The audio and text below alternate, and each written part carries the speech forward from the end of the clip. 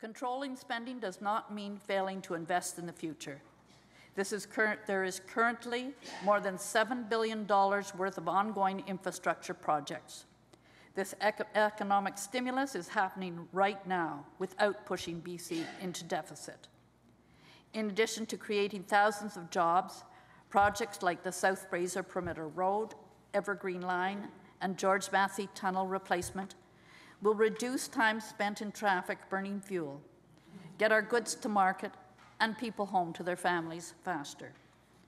Not only are these projects an investment in our growing province, they are creating 150,000 jobs over the next 10 years.